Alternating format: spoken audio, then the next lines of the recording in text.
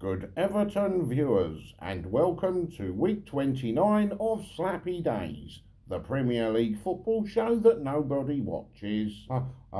It's not Everton, it's Evirood. What's Evirood when it's at home? It's a made-up word that covers evening, morning, and afternoon. Right, I see. And it's not Slappy Days, it's Slap of the Day. It is? Yes. Okay, so Eviroon and Slap of the Day. I'll try to remember that for next week's show.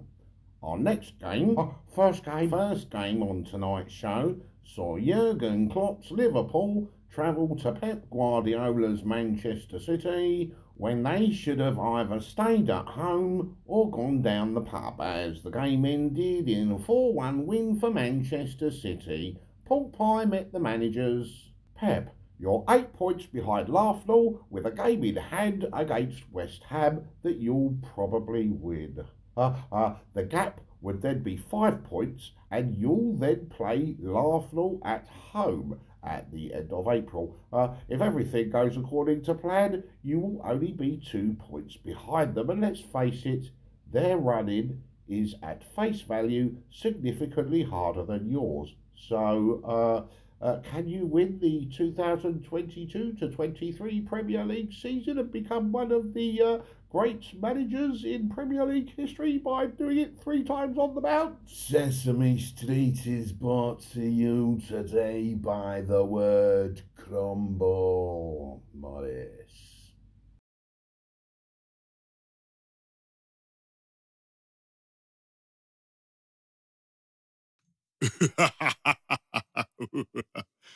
Moving on. Flippity flop. It's Jurgen Klopp. Where the hell were you when we beat United 7-0? Why do you only show up when we get battered like a chip shop sausage? Oh, yeah, my bad. I had the medical issues to deal with, so you lost 4-1 to Man City, huh? What are your thoughts about that game? We were very good in the first half. As it ended 1-1. And then? We had to play the second half and City pulled our pants down. Any criticisms for yourself or your players? Normally, I would say that we lack consistency, but I can't say that today. Why ever not? We've been consistently poor all season. One last thing, Jurgen. Vieira's been sacked. Conte's been sacked. And if I might let you into a little secret, Rodgers and Potter have just been sacked today, but mum's the word, because they don't know yet. But my question is this. Potter won 4 from the last 16, and you've only won 5 from your last 17. So, how come you still got a job? If you want to sack me, you first have to catch me, and my bosses cannot do that. Why can't they do that? Because as soon as each game finishes, I get to the chopper. Chopper, yes, of course. Ray Charles and Stevie Wonder saw that one coming. Jimmy. In our second game of the week, Fulham travelled to Bournemouth, where Gary O'Neill's boys bagged a 2-1 win. Paul Pie, the managers. Gary O'Neill, I for one am very impressed with the job that you're doing at Bournemouth. So I'm going to take the unusual step of getting you drawn up and colorised. As with 10 games left to play, I genuinely believe that next season you will be a Premier League manager, because next season Bournemouth will still be playing football in the Premier League. Oh, thank you very much, Paul Pie. I don't know what to say, but it is a massive boost to hear such positivity from someone like yourself. You are most welcome, so keep up the good work. Oi, why don't you lot find me a fucking phone number for Jason Statham? Moving on, Marco! Hello, man. You lost 2-1 to Bournemouth today, Marco. What happened? It's the Gary O'Neill, man. He don't flash straight, you know? He's a cockroach, man. But that's okay, man. I know this guy. I know where he is. I know who he is. And I know where he's going to, man. You do? Of course, man. It's like this garage, you know? He's in the bathroom with a few Colombians, man. And these cockroaches, they got that chainsaw, man. And O'Neill is inside the bathtub, man. But like, There's one of his arms is on the floor, man, and one of his legs is like sticking out the toilet, man, and the blood is all over the floors, you know, and he's struggling, and he's fighting for a life, man, so, you know, you have to fight back, you stay alive, you know. That shit went real dark real quick. Jimmy, this show has changed a lot since I last presented it. Nottingham Forest hosted Wolverhampton Wanderers. The game ended in a 1-1 draw. I need a bucket to vomit into. Pork pie. Cooper, 1-0 and you fucked it up. What happened? Wolverhampton scored a goal and equalised. Moving on. Lopetegui. A point well earned in the grand scheme of things. Well, if it moves my club away from the trap zone, it's all good with me. Sounds like a plan. Jimmy, Crystal Palace hosted Leicester City and Palace won the game 2-1. Pork pie met the managers. Hodgson, so you're back at Palace again to try and avoid doing what you did at Watford last season. That was a terrible situation at Watford. But Crystal Palace are in a much better place to avoid the drop. Well, I was very impressed with the game as Palace had more shots on target today than they've had all season. What's your secret? Hunting relegation tracks is like hunting rabbit tracks. Make sure everything is where it needs to be and charge ahead untowards oblivion. Players in their correct place should be a given. Let's hope you can keep it up for the next 10 games. Moving on. Brenda Doubtfire. Well, hello, pork pie. Take her away, boys. Oh, my. Well, goodbye, pork pie. And good riddance to boot. Jimmy. Arsenal hosted Leeds United and beat them 4-1. Pork pie met the managers. Arsteco! Still think you're going to win the league this year, Code Boy? Look here, I'm getting damn sick of your attitude, pork pie. And it's just not good enough. I mean, we've spent virtually the entire season at the top of the table, yet you constantly show me little or no respect for the achievements of myself and my club. But that's only because you're not going to win the league this year. And how do you come to that conclusion? Well, you should have paid attention to when I was speaking to Pep. You are currently 8 points ahead of City, who have a game in hand. So make that a 5-point lead. You have to play City, so let's make that a 2-point lead. And whereas Newcastle look like the team most likely to take points off you during the run-in, Liverpool are hunting down a top 4 finish, and Chelsea are about to start turning things around. So just give up and congratulate Pep. Arse. Oh no. Ha ha ha. Moving on. Gracia? Is he drawn up? No? Okay. Jimmy!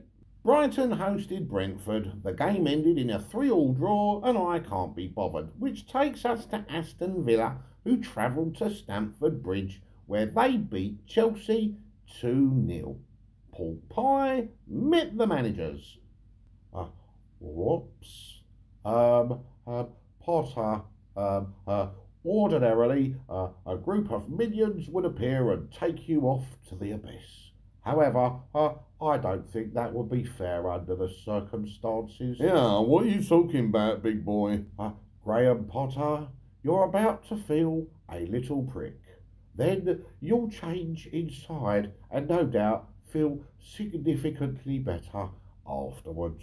Well, is Savaloy, you about to slip me a roofie, pork pie? No, you've been sacked and will now revert back to the person you used to be. Sacked? You're having a laugh, mate. I'm Elliot Ness, me.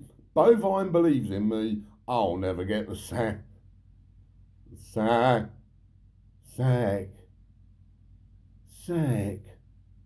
Yeah, am I supposed to have a sack, pork pie? Only I don't remember Del Boy or Grandad giving me a sack when I left home this morning. Fuck it. Take him away, boys. Moving on. Your idol! Average win at the Bridge as, let's face it, this current Chelsea ain't really Chelsea, is it? Well, all I can say is that I'm glad we got in before they changed their style and started to remember how to play football, Pork Pie. Jimmy, West Ham hosted Southampton and kept all 3 points at home with a 1-0 win. Pork Pie met the managers. Boys, over the past 28 weeks, a veritable bloodbath has taken place inside the Premier League, which has to date seen no less than a dozen managers bite the dust, which in the past month alone has included Graham Potter, Brendan Rodgers, Patrick Vieira and Antonio Conte. Yet for some reason you are still in charge of the destruction of my beloved West Ham. It's not that bad. We're out of the drop zone and flying high in Europe, so it's no bother to me, pal. Tupac is dead, Vanilla Ice isn't. The football version. Moving on. Ooh, Peter Sellers. How was your first proper game in charge of Southampton? We lost by 1 goal, you fool. Oh yeah, my bad. Jimmy? Newcastle United hosted Manchester United and kept all 3 points at St James's Park with an astonishing 2-0 win. Pork Pie met the managers. Eddie, away the lads! Away, Mr. Pork Pie! Congratulations on your amazing win today. I mean, they're not exactly a pushover, are they? Man United. It's Man United, man. Yes, I'm aware of that. I saw the game. But any praise for your players there? I mean, 2 good goals by Willock and Wilson. Willock, totally good work rate again from him today. Pork Pie, very proud. And Wilson? Wilson, hey, fantastic player. Always knows what's going on all the time. Like, even when his game is poor, he's so much better than a lot of other players. Personally, I think getting him off that desert island with Tom Hanks was the best thing Wilson ever done. On another note, Wilson, aye, now that the dust has settled, how many days is that, Daniel Bull? Who's Daniel Bull? Oh, right then. Well, onwards and upwards. Moving on. Eric One Haag. 2-0, and you lost the game. Where's your form gone? Fallen out of bed? This is not fair, Pork Pie. Newcastle wanted it more, so they ended up getting it. Do you think it was a wise move to pull off 2 centre-backs? It was the end of the game. We were 2-0 down, so I removed the defenders and put on some attacking players. If Newcastle score more goals, it doesn't really matter. 2-0 or 5-0 is a loss is a loss. Who do you think I am, Antonio Conte? You think I'm going to pull off some attacking players and put on more defenders to try and save a ship that's already sunk? Whoa, touched a nerve there. Jimmy! Our final game for this week saw Tottenham Hotspur travel to Toffeeland to face Sean Dyche's Everton. The game ended in a very Spursy 1-1 draw. Pork Pie met the managers.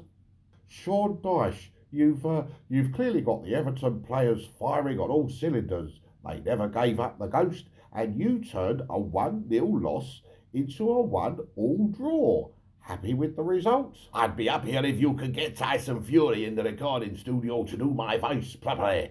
I mean, what's the hold up? He's not fighting Usyk. I mean, he's not fighting anybody at the moment.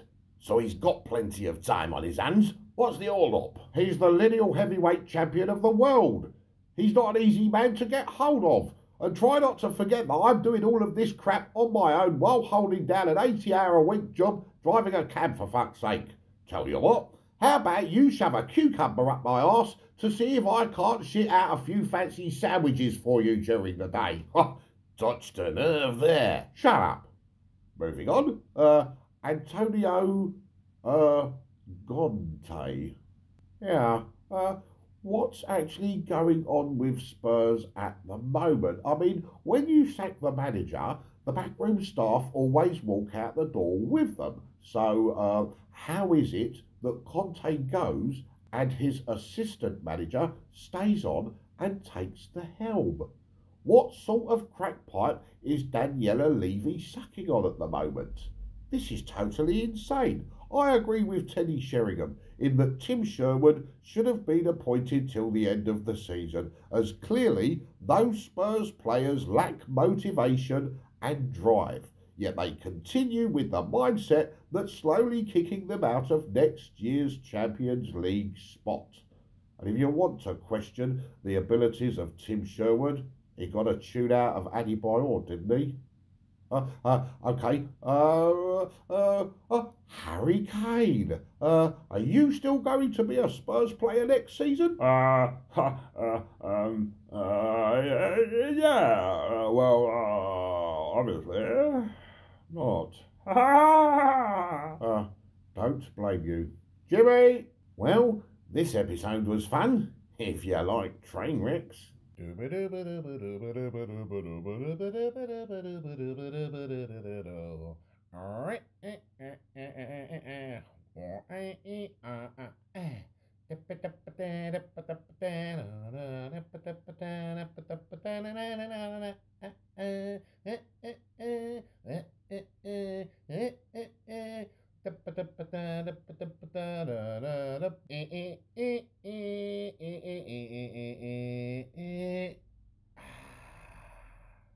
Harry Maguire!